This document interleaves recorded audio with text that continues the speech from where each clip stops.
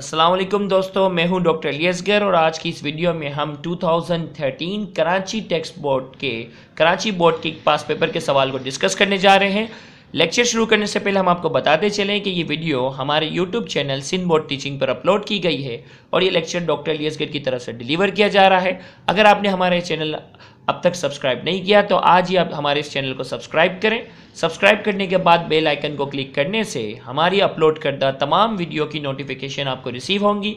याद रहे, हमारी पूरी कोशिश है कि फर्स्ट ईयर केमिस्ट्री और फर्स्ट ईयर फिजिक्स के हवाले से पास पेपर के तमाम न्यूमेरिकल्स को एग्ज़ाम से पहले बोर्ड की शक्ल में वीडियो की शक्ल में एक्सप्लेन कर सकें।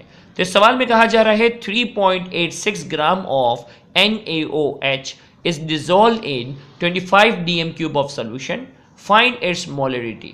हमें कहा जा रहा है 3.8 ग्राम NaOH है जिसे हम 2.5 dm क्यूब सोल्यूशन में डिसॉल्व करते हैं। तो कहा जा रहा है आप इसकी मोलरिटी मालूम करें। तो इस सवाल में हमें गिवन है मास इन ग्राम जो कि 3.86 ग्राम है। वॉल्यूम हमें इस सवाल में दिया गया है 2.5 dm क्यूब। रिक्वायर्ड हमारे पास है मोलरिटी। याद रहे मोलरिटी जो है वो मोल अपॉन वॉल्यूम है। मोलरिटी पहले हमारे पास जो नंबर ऑफ मोल होते हैं जब हम उसको वॉल्यूम से डिवाइड करते हैं तो वो चीज़ कहलाती है मोलरिटी। तो याद रहे हमें मास इन ग्राम की मदद से पहले मालूम करना होगा नंबर ऑफ मोल। तो मास इन ग्राम हमें जो कि दिया हुआ है 3.86। NaOH सोडियम का एटॉमिक मास होता है 23, ऑक्सीजन का 16 और हाइड्रोजन का 1। जब हम इसके निकालते हैं तो मॉलिक्यूलर मास आता है हमारे पास 40। तो 3.8 को जब हम 40 से डिवाइड करते हैं तो हमारे पास नंबर ऑफ मोल आ जाते हैं 0.096 मोल।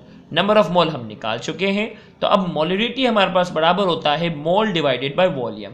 तो नंबर ऑफ मोल हम निकाल चुके हैं 0.0965 मोल, जबकि वॉल्यूम हमें इस सवाल में दिया हुआ है 2.5 dm क्यूब।